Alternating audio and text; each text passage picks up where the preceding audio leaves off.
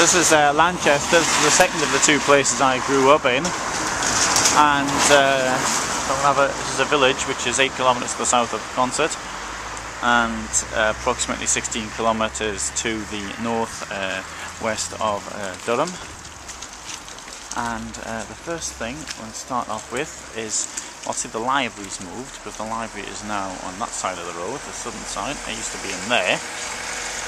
First thing that strikes me as being different. And what we have here, is to walk up there. The school is down here on the right, so we'll go to my former school. Now,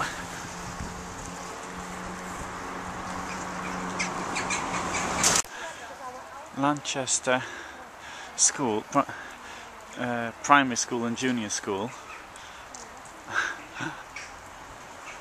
Used to be swing baths in there, in that building.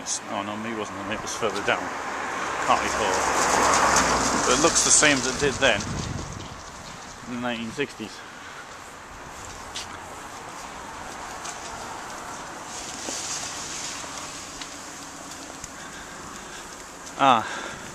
There is one difference though, the entrance seems to have changed a bit.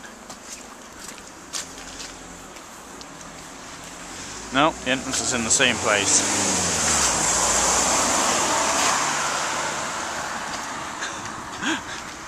That's the place. Oh, it's pretty similar. New entrance I see they've got. Oh, maybe I'll just drop in. So that's the infant school I went to. And there's the junior school I went to, and the entrance into the school used to be around there, and that was the assembly hall. And my last year, from when there was 41 students in the class, and it was held in this here, and the teacher was Mr. Charlie Smith, and there was 41 of us in that year. And I'm sad to say that at least 4 that I know of are no longer with us. So that's unfortunate. This wasn't here then, whatever that may be. Unfortunately, there's the school nativity play or whatever, so it's the wrong day to come. So I've got no guided tour. Kidswell Road down there. Football ground used to be down there. Or the sports field. I think I'll go into the centre of the village.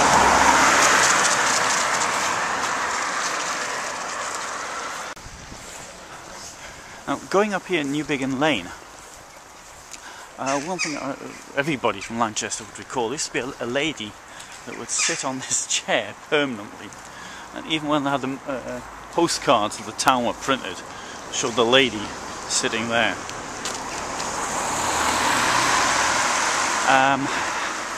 The railway line used to run up here, and there was a bridge, and the bridge, the day it was taken down, I recall very clearly how they were dismantling it, and one Sunday morning it was blown up. And it used to stand there just before the bank. On the left, what seems to be now a rather trendy looking estate. The workhouse stood here, and obviously workhouses didn't exist in my day, but I recently found out that there were people who had been interned in here and were still there in the early 60s. Now, I'm not terribly certain when the workhouses, or casual wards as they were later known, went out of existence. I presume it was just before the Second World War, because George Orwell writes about them. I heard, for example, that was one lady who she probably got pregnant outside of marriage sometime, I don't know, the turn of the century or something like that, or even later, around the time of the First World War, and she was interned in there, and which is quite sad to think how recent it actually occurred.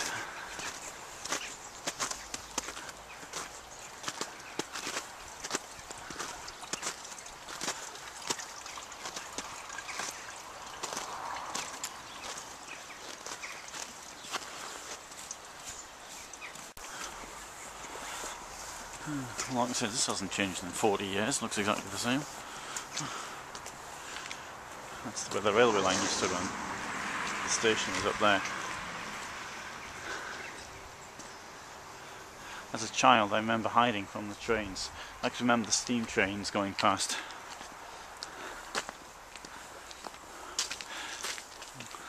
I think I hid from this part of a game, maybe, I don't know. Don't think I was frightened of them.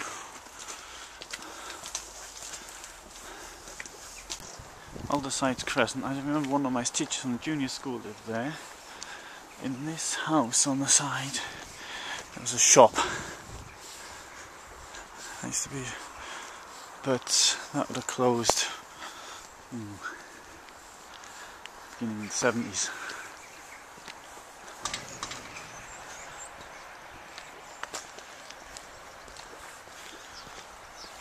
I left here in 1974. So I lived here from around 64 to 74, 65, 74, something like that. 64, 74, that was it. And unlike Newmarket Street, which I showed earlier, I do remember this very clearly. Oh dear. I suppose the weather took out that car there. Coming up on the left, there's one of my schoolmates who lived, and he was killed in the Falklands War. He died on Mount Langdon on the 13th of June 1982, and he died very heroically, in fact, because he ran out to help somebody who'd been wounded despite the danger, and clearly it was a trap. He took 3 rounds in the chest. I think he lived there, if I remember rightly. And yeah, I think that's it.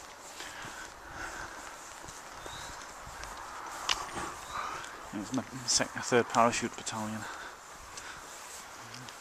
And then the Canberra there.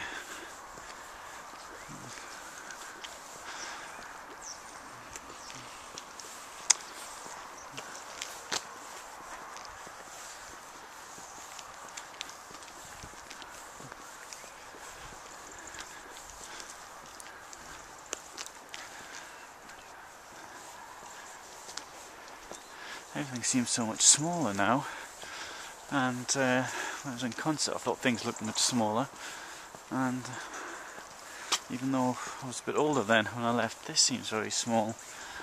The trees are the same. I used to live down here in this street.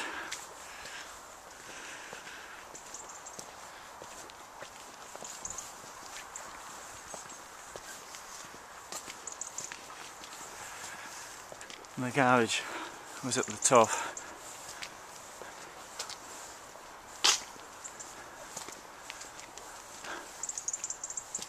Can't say I'm sad to not be here. Oh, neighbours have done the house well nicely.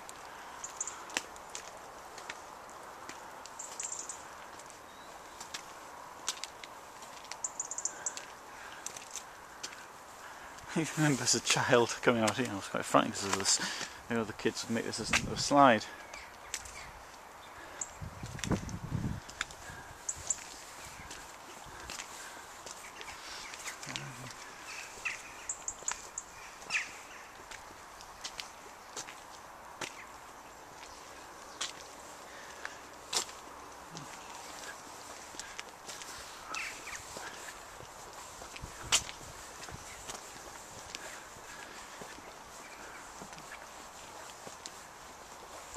I was here in 2001, standing here, and I recognised one of my schoolmates' mothers. She didn't recognise me, she went past, but I ran after her. She recognised me. Oh, well, that was our garage.